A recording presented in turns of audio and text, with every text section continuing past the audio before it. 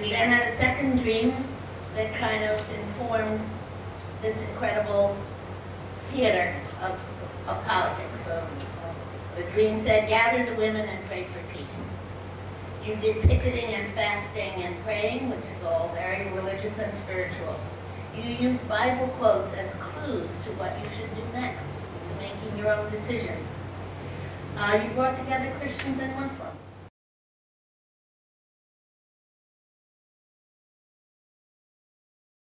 Do you think the Nobel had an effect on Liberian women and girls?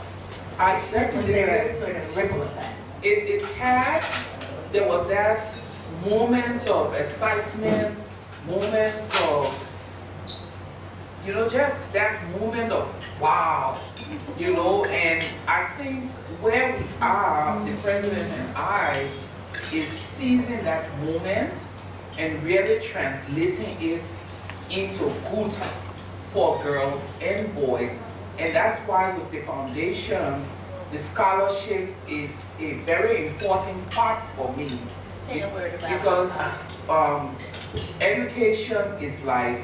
And Ruth, when I said that AJWS has opened a new, when we started the Girls Project in 2007 with the first funding of $20,000 from AJWS, we went into communities where girls had never really dared to go to college. By the time we got through working with the first group of girls in Gbowee and Letty, some of them were coming to Monrovia and saying they wanted to go to school. In 2 years, I observed these girls struggle with one course per semester or struggle from one place to the other looking for school fees.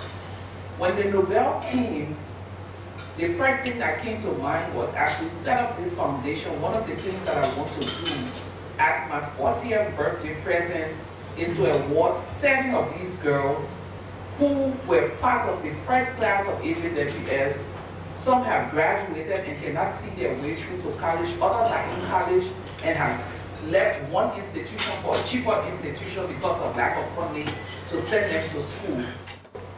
Donors may say, why do you want to spend all that money on one child for 8 years? I say, after 8 years, when that was, even after the second year of school, when that one child goes back into her community, the motto of our foundation is inspire to empower. She will be the inspiration for girls to want to finish high school.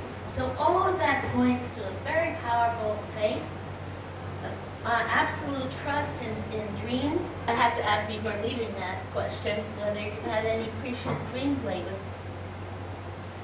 One of the things, I will not call it a dream, it was one of my moments of madness that I was really angry. Angry because I had been working so hard back and forth to get this reconciliation thing off the ground, and all I have been getting is bashing. I've come to the place where several times I've said, I'm leaving this thing. You know, I don't want to be a part of it. I don't know why. I prayed and lied down, and I was asking God, is there a purpose for me now? And all of a sudden, I don't know where this idea came from, but it just came like a shooting thing, allies for the future. I got up, picked my notepad, and wrote. So that's my newest dream. We're launching a project, not a project, a program in December, where instead of just giving girls scholarship, we're giving these boys scholarship, and we're calling it the Allies for the Future. The idea is that we have all of these girls that have scholarship. We give these boys scholarship, do periodic workshop with them on feminism, on women's rights, on different things, because we want to groom them to be the allies for the future. I have a 14-year-old, she was 13 then, who is a feminist in the making, or has it and is being cultivated. Went to school talking about today is International Women's Day, boys be nice to us women. And a little boy stand up in the class and say, sit down and shut up. What are women good for but to have babies? Take my case of 1999 and take this young boy who lives in a quote-unquote peaceful country, Ghana, put a gun in his hands, what do you think he's going to do with a woman? He will rape you because all you're good for is making babies. So the question we need to start asking ourselves is, how are we socializing these young men that sex is seen as something that you take and not something that is negotiated? Today the president was like, Leymah, we are trying to put programs in, I need your help. How do we tackle this rape thing? And I said to her, Madam President, I am so fed up with projects.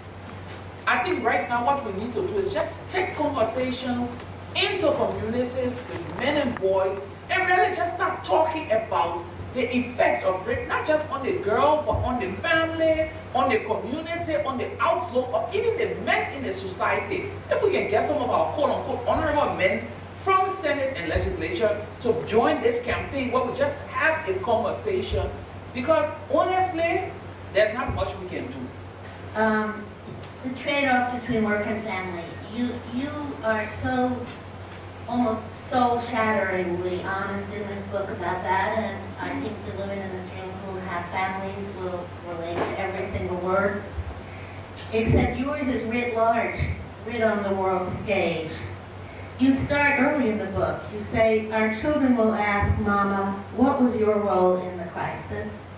And that's something I think that we say every day when we decide whether we're going to be activists or whether we're going to be passive. We say, you know, things are terrible in our country. What are we going to do? Are we going to just lay back and take it, or are we going to do something?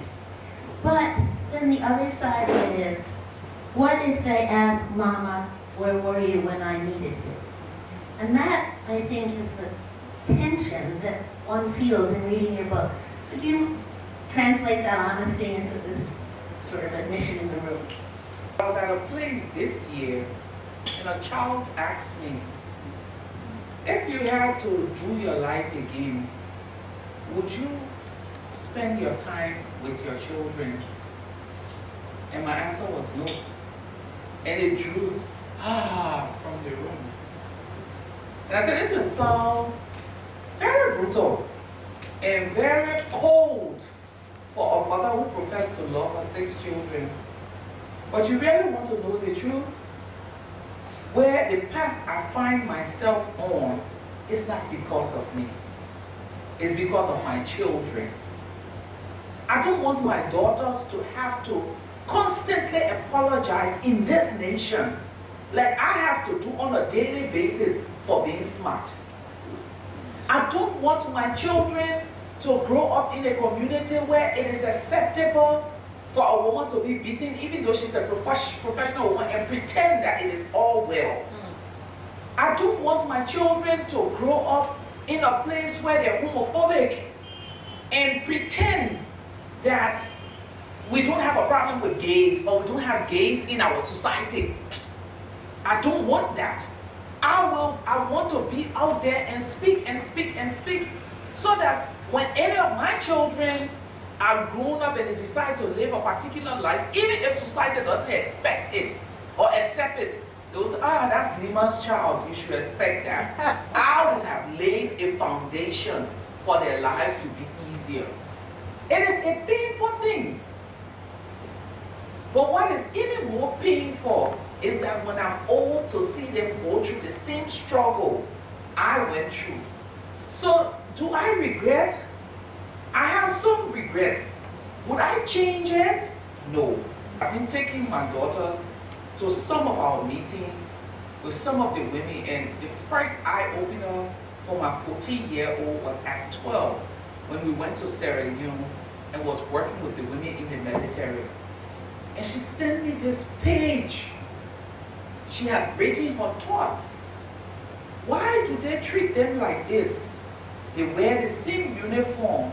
They do the same kind of work. Why should they be treated less? Is it because they are women? So over time, they're growing to understand. I know that when there are cases in the US about rape and abuse, the one that lives with Abby now, who told me at a very early age I would never want to be a peace activist because I want to stay home with my children, engages me.